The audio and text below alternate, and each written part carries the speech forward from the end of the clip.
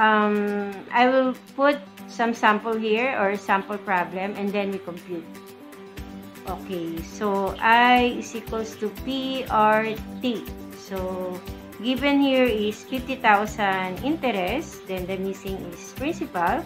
Then we have 4% 3, and we're going to pay it on 3.5 years.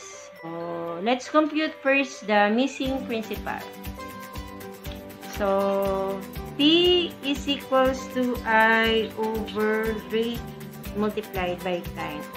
So, we have the interest of 50,000 and then the rate is 4% or 0.04 multiplied by 3.5 years. So, 3 times 12 for 12 months. So, we have 36 plus 1/2 year is another 6 months. So, we have how many? 36 plus 6. So, we have 42 months over 12. So, that's the denominator. So, we need to compute first the denominator before the upper part. So, we'll just fill in the 50,000 divided by, so we have 0.04 multiplied by 42 over 12. So, we have 0.14. So, we have 50,000 divided by 0.14.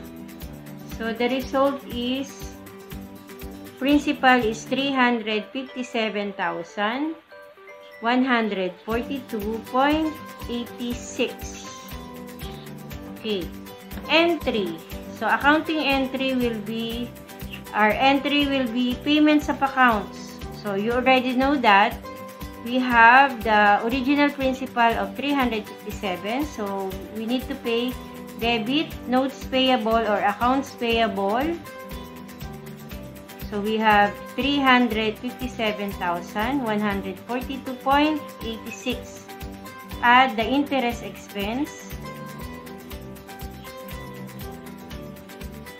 So, we have 50,000 interest expense. And then, credit. So, our credit is credit cash in bank, which is 407,142.86. So, that's the entry.